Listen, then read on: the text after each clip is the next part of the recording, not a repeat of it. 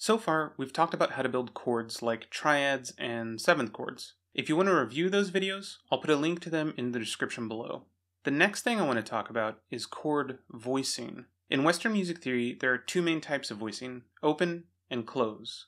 The main difference between open and closed chords is the literal space between the notes on the staff. The rule of thumb is that a chord that has notes that are more than an octave apart is an open chord. This means that chords that have notes that are less than an octave apart, for example, this chord, FAC, is a closed chord because all of the notes in the chord fit within one octave.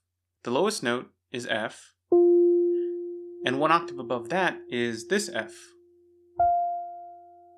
And all of the notes of the chord are within that one octave. So this is a closed chord. Now, if we use that same chord and move the notes around a little bit,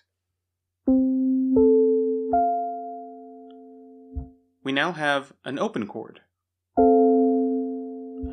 Because the lowest note is C, and one octave above that is this C, and there is one note that is outside of this one octave range.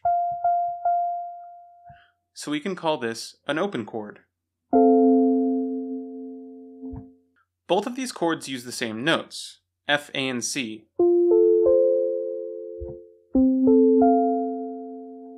An F major chord.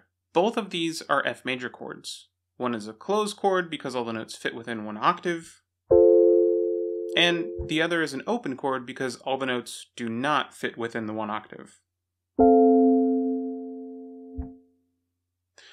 Let's take a closer look at closed voicing. Closed voicing is also sometimes called keyboard voicing because most keyboard music is written so that the notes of a chord aren't more than an octave apart because it's easier for the keyboard player to play it that way. The average human hand can reach an octave on the keyboard, but once you start going over that interval, it gets harder and harder for the keyboard player to reach those notes. So, in this example, we have this chord progression.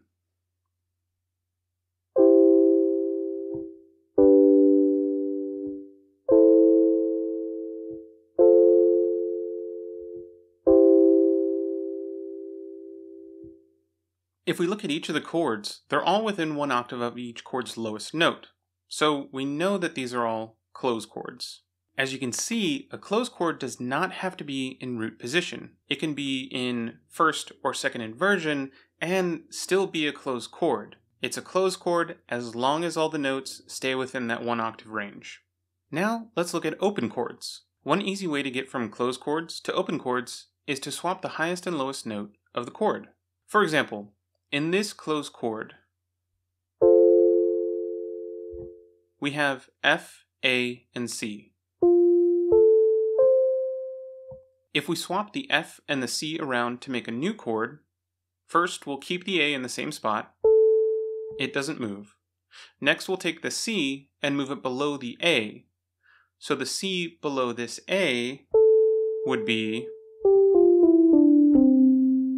this C. And finally, we move the F above the A, so the F above this A would be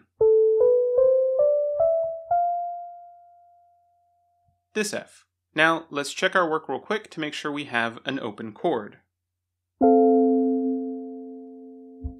The lowest note in the new chord is C, and one octave above that is this C.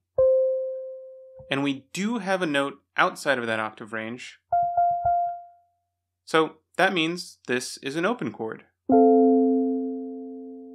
So to get from closed chords to open chords, all you have to do is swap the highest and lowest note in the chord.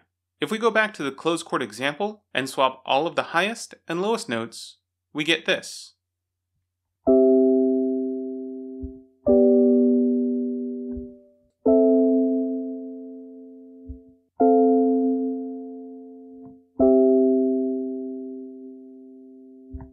And now we have the same chord progression, but now it's in open chords. Thanks for watching.